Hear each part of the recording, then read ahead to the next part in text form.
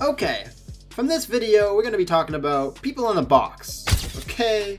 We're not just talking about players in the box. We're talking about fans yelling at players, falling into the box with the players, hurling equipment at each other, and some other unforgettable moments that may or may not occur when players get told to sit in the sin bin. The penalty box sure is a very special place in hockey.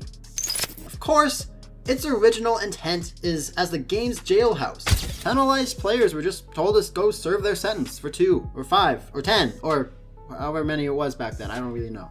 But even back then, when players went to go to the penalty box, they're usually known for displaying quite the range of emotions. See, back in the day, the players that received a penalty didn't even have to go to the other side of the ice from where their players' bench is.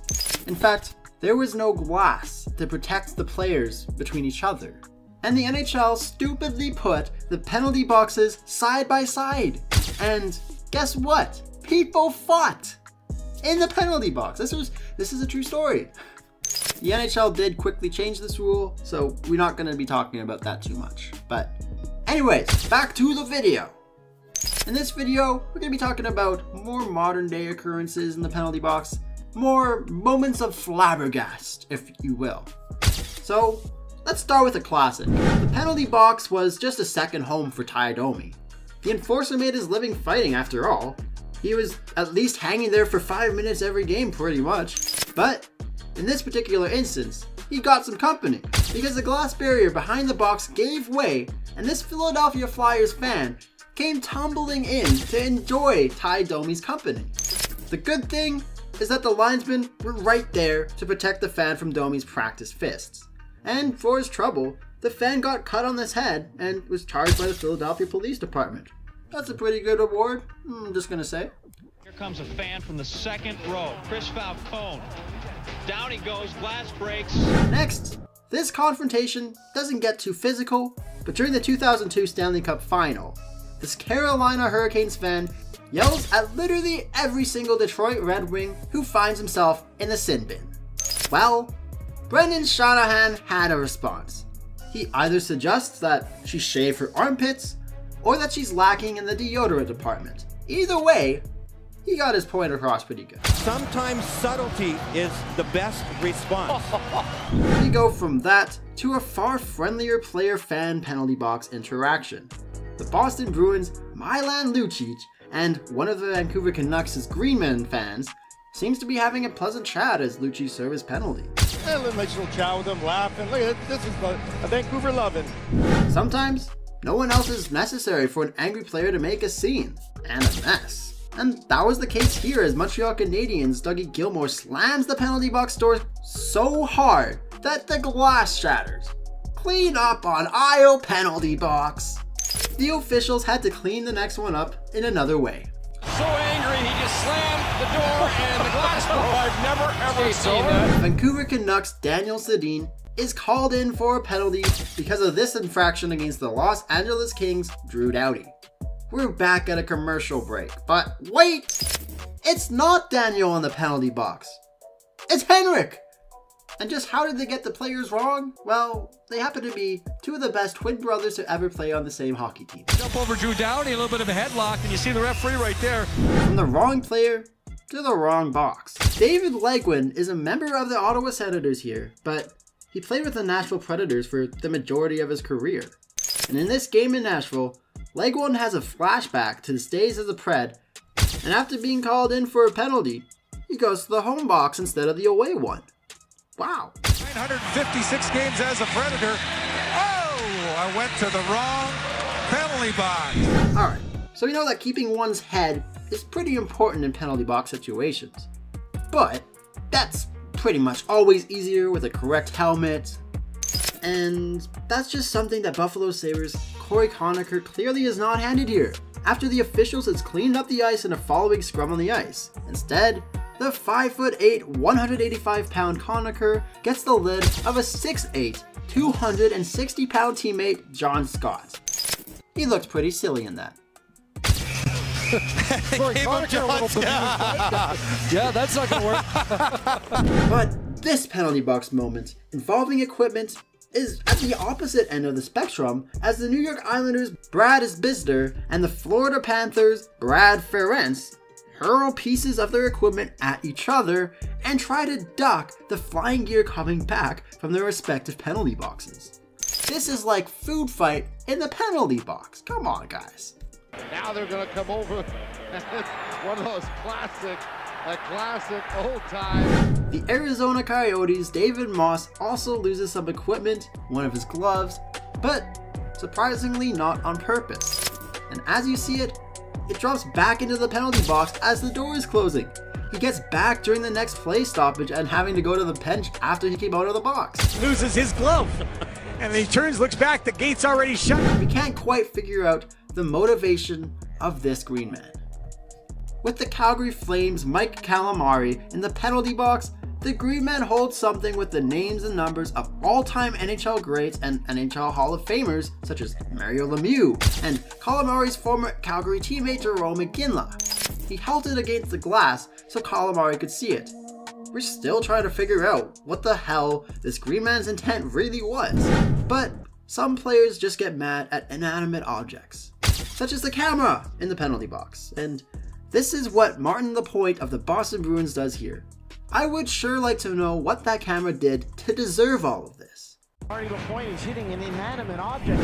There's absolutely no question that needs to be asked in this next one, because all-time great and Hall of Famer Phil Esposito is mad during the 1972 Summit Series between Canada and, of course, the Soviet Union.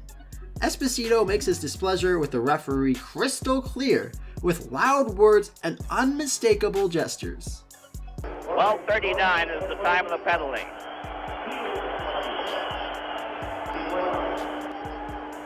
Canada's lost the advantage. The Los Angeles Kings' Drew Doughty is also not really a fan of this penalty that lands him in the sin bin. So he continues his tirade aimed at the referee as he sits down, and he makes himself pretty comfortable in the sin bin. And sometimes after a penalty, the only thing that a player can do is give up. This player signals by using his stick and a towel to raise the white flag and surrender to the powers that have landed him in the penalty box. Curse you, hockey gods. Produce the bench penalty. I'm sure it is, and the message is there. Maybe, just maybe, Lapointe, Esposito, and Doughty would have had different reactions if they had encountered this young fan in the sin bin. The Tampa Bay Lightning fan clearly likes to talk, and it doesn't matter which member of the Colorado Avalanche is sitting in the box, the guy just wants to talk, to communicate, or at least to get the attention of one of the hockey players. He's a waiver. He's trying to say, hey, he's a waiver. This time, our attention is not just on one player in the box. In fact, after a shift brawl in a game between the Vancouver Canucks and the Calgary Flames, I'm sure a lot of you remember, this is the John Tortorella moment, all of the skaters who were on the ice are now in the sin bin, for both teams. The penalty boxes are so full that only 3 players can sit down in each box. The others, they gotta stand. No question about it, when you get these kind of guys and you know the rivalry between the two teams, this clearly makes a lot of sense from what we saw with the starting lineup. The Winnipeg Jets and Nashville Predators have even more players in the box, with 6 each. Winnipeg's Andrew Kopp actually takes a seat on top of the edge of the divider between the box and the timekeeper. With 12 players in the penalty boxes, that must have meant that there's a little bit of space on the players' benches across the ice. Not quite as crowded is this penalty box containing 4 members of the Nashville Predators as they sort out which gloves belong to which player after a fight, and all of the pushing and shoving goes with it. But at least here, all the people in the penalty box are hockey players. And the referee's still trying to sort out. It's everyone on the ice in the box right now. There's 5 in the box for Winnipeg. They're going to run out of room in And there. 5 for the Predators. It's a full house. After knocking out legendary icon Bobby Orr of the Boston Bruins with an elbow in the year 1969, the Toronto Maple Leafs' Pat Quinn was not alone in the box, but he was joined by those in the crowd who were seated around the box in the Boston Garden after the glass that separated the fans from the box was shattered. Quinn was ultimately removed from the box and sent to the locker room to serve his penalty. Can you imagine that? Having to go to the locker room to serve out a penalty. Wham! Now he said, wait a minute, he hit me with an elbow. Now he's out cold. Despite being all alone in the box, the Montreal Canadiens' Andrew Shaw has enough rage for a few people as he is so upset about this penalty that he destroys his stick and continues to rout the referee. Thankfully for him, the NHL will pay for it and just send him another one, but those things used to be really expensive, and they're still $200 if you want a good stick, but back then, holy cow. You get your stick up, Shaw's not happy as he destroys that stick in the box. You see the frustration, you're battling. You know that Vegas Golden Knights' Jonathan Marchessault only yells when the penalty timekeeper won't let him out of the box? Well, Marchessault just thought it was time for him to be let out. The disagreement continues until finally Marchessault is allowed to get out of the box and return to the ice. Guess what? He was wrong! Jonathan Marchessault not so happy there as he was serving the extra minor and he's trying to get out of the penalty box. Decides he's going to do it on his own. He gets a little help from Perron, but they say no.